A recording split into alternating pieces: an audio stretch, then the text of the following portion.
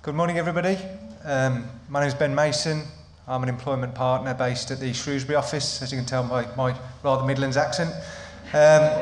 Just to endorse Helen's comments earlier, it's lovely to see everybody today. I remember last year doing the roadshow from my small office at home in Cannock, so it's nice to be out here seeing people and seeing so many of us turned up, and the comments from the people I've spoke to are very much endorsing that as well. So thank you everybody for sort of turning up in person. It's lovely to see everybody here. What I'll be talking about is covering issues regarding COVID, about vaccinations, vaccination policies, so going through just some of the issues surrounding that. I'll be here all day, so more than happy to sort of take questions either during the break or at lunchtime, because obviously with some of the new announcements from the government, there are particular issues going forward over the next month or so, which I'm more than happy to sort of answer questions on in the breaks, if that helps.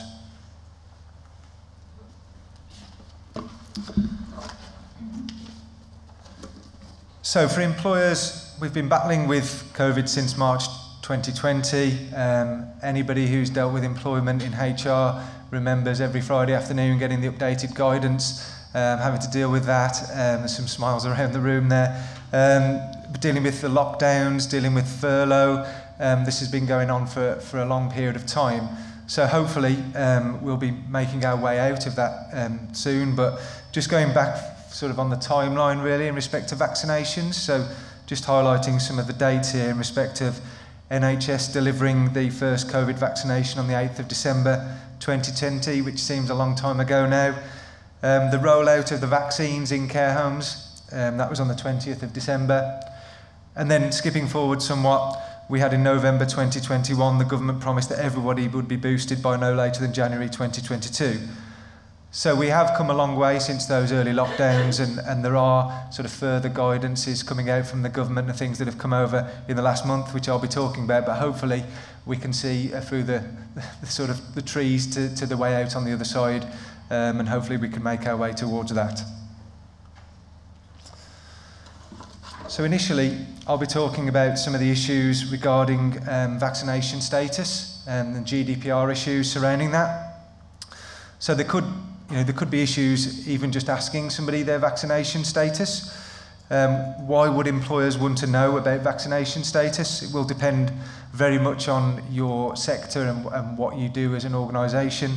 But you may wish to, for example, track the status across the workforce, look at health and safety policies that you're looking to implement, etc. So there may be very valid reasons as to why you're doing that, but you do need to consider why you're doing that before you do ask for vaccination status information.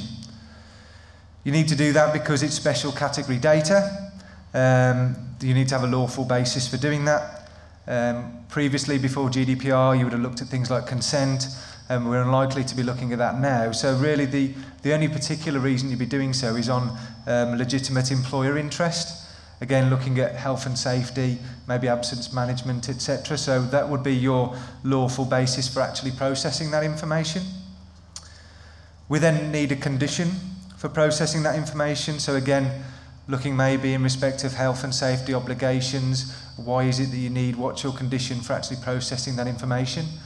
And what the IOC guidance is all about is, it's not just asking people because you want to know and you want to sort of put that on the records, and it's on a why do you want to know that, what do you need that information for. So have a think before you ask the question as to what it is you're asking the question for. How long can you then keep the information? Well, again, the ICO guidance is you only need to think about processing if you are actually keeping information. So if you're just doing a check of somebody's status and you're not recording that information, well, that wouldn't be under GDPR anyway. But it seems pointless in doing that if you've got no log of how that makes sense, or what are we doing that for. So firstly, we'll need to look at how long we can keep the information for, and the ICO guidance is for as short a period as possible, and you need to be able to justify why you're actually keeping that record for. So again, having that consideration prior to getting the information, and then at every point after that as to why you're keeping the information as well. As I mentioned, this is all sort of ICO guidance, so some of the other guidance is your reasoning for recording the status. it must be clear and relevant. So again, informing the staff as to why you are actually taking that information from them and why it's relevant in the circumstances you're asking for it. You should only be asking for the minimum amount of data necessary in order for the reasons set out as to why you're asking for the information. The people being made aware should be kept to a minimum, so not telling the whole of your workforce who's been vaccinated and who hasn't. Keep it within the necessary need-to-know basis, whether it's your HR department, if you're a small business, just the directors or management level. It doesn't need to be put on a table scoring board as to who's vaccinated and who's not. It mustn't then result in any unfair or unjustified treatment. And the data must only be used in ways which the employee would reasonably expect it to be used. And if any employee is at high risk of data usage affecting them, then you need to do a data protection impact assessment as soon as possible. So that's really highlighting some of the issues in just asking for vaccination status and the information. Again, I appreciate that I could do a whole subject on that particular issue. So again, if there are any questions on that, I'm more than happy to pick those up either during the break or at lunchtime. So some further issues really in regards to not only asking staff to be vaccinated, but requesting that they are and making it mandatory. We've got some issues on the board there as to discrimination issues, but there are also, if you're saying to people, you must be vaccinated, and if not, we're either going to take disciplinary action or potentially dismiss you, obviously there are huge inherent risks in doing that. Now, in respect of dismissal, you'd need to have a fair reason. The particular fair reasons in these cases would range between capability, potentially, because it's a physical or mental quality. So although I probably wouldn't be using that as my fair reason, it's a potential issue there that you could look at. The main fair reason would be based on misconduct, where you would, as an employer, would be arguing that it's a reasonable instruction from an employer to request that that person be vaccinated, and it's an unreasonable in respect of them not doing that. So again, I think in respect of where we are currently at in the COVID timeline, some of the mandatory vaccination schemes in respect of care homes, etc., which I'll come on with later, they've all been revoked as of today. So again, you as an employer taking the decision to now look at mandatory vaccination, I think it would be, depending on the circumstances of your business and what you do, would be quite difficult in being able to show that that would be reasonable in respect of any misconduct dismissal. Again, I'm more than happy to discuss that through because it is a topic on its own, but I would certainly take advice before you do anything like that in respect of your individual circumstances of a business. Another potential is to look at some of the substantial reason dismissal. Some of the potential reasons that come under SOSR are, for example, changes to terms and conditions. So you're saying now that it is now a term of your employment to have the vaccination. Again, there are issues around that of potentially terminating everybody's employment and then re-engaging them on that new term. So there's all sorts of issues around that, but that is a potential reason for dismissal. Maybe pressure from third parties like clients or customers to say that they're not prepared to do any business with you if you have any unvaccinated staff. Again, take advice, but that's a potential reason. We have potentially reputation risk of you continuing to employ people who are unvaccinated, something to consider in that regard. And potentially maybe a breakdown in trust and confidence where you're asking somebody to take the vaccination and they're not prepared to do so. Your argument is there's a breakdown in trust and confidence between you and the employee. So again, that's a huge topic and I'm more than happy to pick up questions from you. But moving along really in respect of some of the discrimination issues, the EHRC is concerned at creating a two-tier society, and they have been throughout COVID in respect of vaccinated and unvaccinated being able to do different things and having different rights. So what their sort of stance on this is a blanket policy applied inflexibly is likely to be unlawful. So again, looking at what policy you're trying to bring in, and then again looking at whether that's just an inflexible policy of everybody must be vaccinated regardless, is unlikely to be lawful. We're then looking at things like direct discrimination. So again, requiring vaccination of a specific employee or treating them unfavourably could directly be discrimination. And then more likely to be the case is potential claims for indirect discrimination, where the requirement of the vaccination would potentially be a PCP. And then you're looking at the potential issues around what protected status individuals would bring claims. So maybe on disability grounds, because they're disabled and therefore they don't consider that they could actually have the vaccination. Maybe to do with sex and maternity, pregnancy, alongside race or religion or belief grounds. And we've got up there in respect of sort of anti-vaxxers being a potential religious or belief. And the Granger and Nicholson case in respect of climate change. Again, those are potential issues that if you're going to provide a requirement that everybody be vaccinated, you need to take those types of consideration into account before doing so.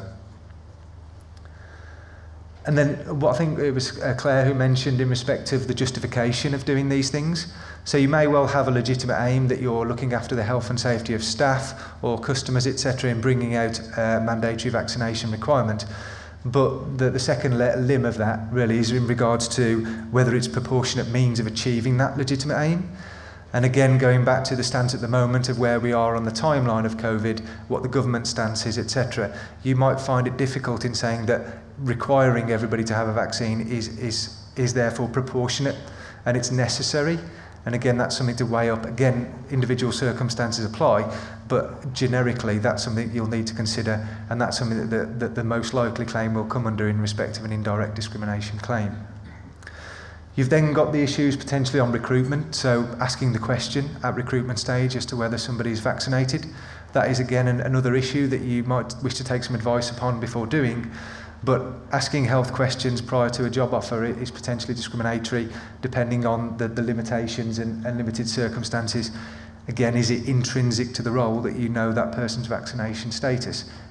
Depending on the circumstances, but it's going to be unlikely that that's going to be the case, depending on the role of the individual. Some other issues in respect of requesting staff to be vaccinated are human rights issues. And those human rights we're considering here really are Article 8, the right to privacy, and Article 9, the right to freedom of thought, religion and conscience. So again, the scope here, if I'm an employee, to argue it's an invasion of my human rights to be required to be vaccinated. And there have been a number of cases in regards to this. Vavrika is the Czech Republic case, which is nothing to do with employment law necessarily, but is mandatory vaccination of children. It's not even COVID related, but on the basis of it's mandatory to have vaccinations, 9 of them for children in Czech Republic. A case was brought in respect of that being a breach of human rights, and that failed that claim in respect of it being justified to have the mandatory vaccinations in that particular scenario. So that's just something for you to look at in respect of endorsing your issue in respect of whether it's a human rights claim. And another claim, which was a let, which is an employment claim in the UK. Again, the claimant there failed in respect to the human rights claim, although actually it was stated that it was a breach of the Article 8, but it was actually a requirement was proportionate in that scenario. And in that particular case, it was before mandatory vaccinations were brought in respect to the care sector. And in that individual situation, the individual, unfortunately, the employer could not get insurance to cover COVID-related issues, and the employee would not take the vaccination. So they went through a full process. They consulted and tried to persuade the individual, but on the basis that they couldn't get insurance unless she was to be vaccinated, they decided to dismiss. And on those particular grounds, in that particular case, I'm adding that the employer was successful in defending an unfair dismissal claim and a wrongful dismissal claim based on those particular circumstances. So if you are going to move forward with any type of mandatory vaccination scheme, there is a potential there that they can be defended on the basis of that particular case, but that was very specific in respect of where the height of COVID was at that stage, and it was just before mandatory vaccinations were brought in. So that may not be sort of the same outcome now in respect to where we are on the timeline. So I mentioned sort of the mandatory scheme in respect of care homes. The government brought in the legislation for mandatory vaccination, and from the 11th of November 2021, individuals must be double vaccinated or they weren't allowed to enter care homes, which effectively meant that those individuals could be dismissed under the grounds of a statutory restriction. There were some potential issues in regards to GDPR there, but the lawful basis was because it was in regards to a statutory restriction, a legal obligation to request that information. The reason I'm highlighting that is it might be you think, well, actually, I can ask these questions in respect of vaccinated status because there's a legal obligation to do so. Well, there was only a legal obligation at that point when it was actually a legal obligation that they were mandated to be vaccinated. So that argument wouldn't work again now. So again, just think about the reasons for asking for vaccination status because it won't be on the basis of a legal obligation. There were lots of negatives surrounding the initial consultation. Care homes, as Ikram has stated, were already low on staff, skilled staff as well. There was already people leaving in respect of Brexit, where care home workers potentially going back to their European countries. So there was already a lack of workers, and obviously then employers having to dismiss people. And we dealt with a lot of clients who were having to dismiss people that unfortunately were very skilled. They were long service employees. They did not want to dismiss them, but unfortunately because of the rules brought in they had to, and that was quite a sad sort of end in respect of many of those employees' termination of their employment. But that legislation has now been revoked as of today, unless anything's changed this morning and they'll have a chance to check. But therefore, moving forward, that legislation will no longer be in place. Which takes me on to the NHS and social care. The regulations in that were that on the 1st of April it was planned that all frontline staff must have the 2 doses or similarly could be dismissed on the grounds of a statutory restriction.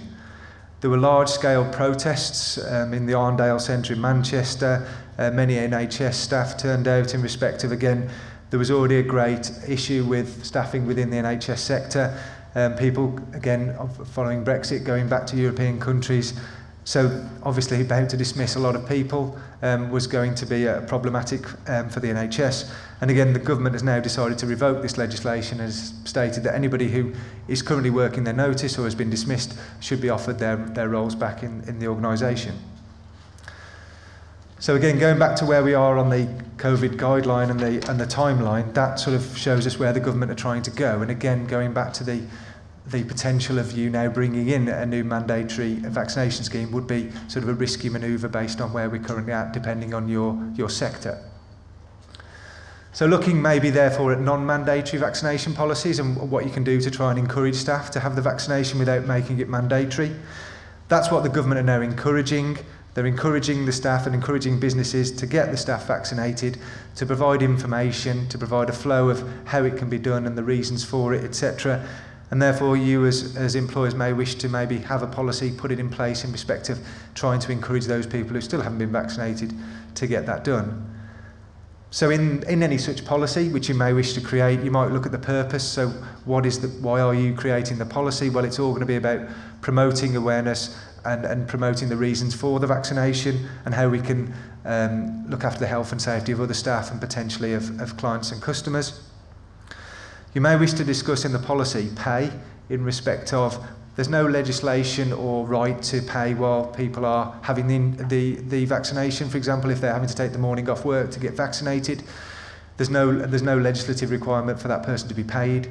So again, you may wish to think about, if you're looking to try and get staff to be encouraged to take the vaccination, then taking away some of those barriers, it might be you're stating, well, if you're having the vaccination, then we will pay you for the time off you're having. Again, just something to consider, and consider that when you're creating any such policy. You might wish to sort of think about the data protection issues in respect of, again, if you're trying to get people to be vaccinated, how you're then going to process that information and how you're going to request that information, and what are your reasons for doing that, what I've already really discussed earlier on today.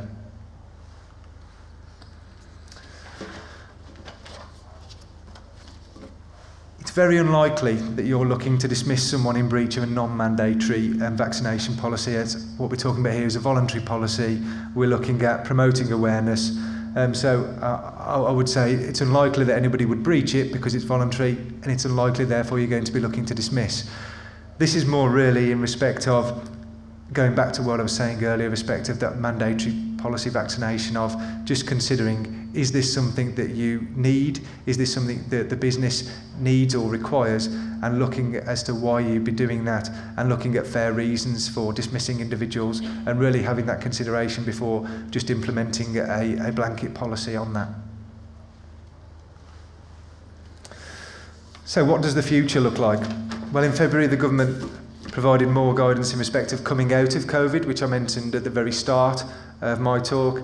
And this is something you may wish to maybe have a chat with me after, or seek some advice on, as I was speaking to some people beforehand, is there may be some issues in respect of what you're doing between now and the 1st of April in respect of SSP, in respect of PCR tests. So, for example, the new guidance is that from the 24th of February, you were no longer required to isolate legally. There was no longer a legal requirement to notify your employer if you need to isolate. SSP changes will be made from the 24th of March, so from that date, SSP will no longer be available from day one, so the waiting days will come back into play. And from the 1st of April, PCR tests will no longer be free. So this does highlight some potential issues that you as employers are going to have. For example, I was talking to some people beforehand as to whether you're still requiring people to test, and if so, if you're requiring people to test from the 1st of April, are you going to be paying for those tests, or are you going to be expecting employees to pay for their own tests to continue testing? Again, that creates a problem as to, if you're making people test and you're not paying for them, is there likely to be an issue there, and some issues surrounding that? In respect of SSP, for example, it might be that an individual should be isolating because they live with somebody with COVID, and therefore, if they're not going to get SSP, are they likely to notify you, or are they likely just to come into work because you're not going to pay them for that period? And therefore, that's something, again, to consider as to, if you're looking to encourage people to be vaccinated, if you're looking to try and get people back into work, but also trying to look after your workforce, and if people have got COVID, or if people are living with people with COVID, and they realise that if they're not going to come into work, they're not going to be paid, then you may wish to consider how that's going to affect you, how you're going to be able to police that, and how you're going to be able to look after your workforce. Therefore, look into consideration of policies as to whether you are thinking about contractual sick pay for people who have to isolate, all of those types of things that are going to be issues. And at the moment, the new guidance is expected from the 1st of April, but obviously SSP changes come in on the 24th of March. So is that gap between any new guidance we may have on this subject and some issues that may arise in the meantime, and obviously looking into PCR tests in respect of payment from the 1st of April, being the 15th of March 2022, have I got the date right? That is 15 days now for you to consider whether you're going to be paying for people's tests, etc. So a lot for you to consider moving forward. Again, more than happy to take questions on that either at the break or thereafter.